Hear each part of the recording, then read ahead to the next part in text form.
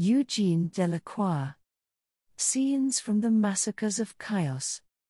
This particular artwork, dating back to 1834, currently resides within the renowned Louvre Museum situated in Paris. This impressive painting vividly narrates a significant historical event. During the Greek War of Independence in 1821, the Ottoman Turks invaded Chios and killed thousands of islanders.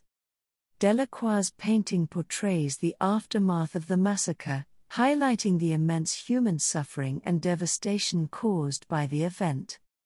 The composition showcases a range of scenes, capturing the anguish, despair, and resilience of the victims. The artist employed vivid colors, expressive brushstrokes, and a dramatic composition to evoke strong emotions and convey the horrors of war. Upon observing the foreground of the composition, one can witness men, women, and children sprawled across the ground, some already lifeless, while others bear wounds.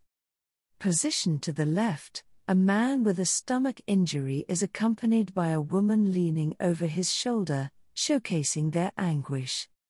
To the right, an elderly woman's sorrowful countenance captivates the viewer, as does the presence of a deceased woman holding an infant, who is trying to breastfeed.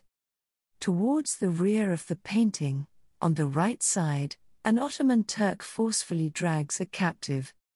Within the dramatic scene, the devastated landscape and the sea enveloped in somber hues contribute to the overall emotional intensity.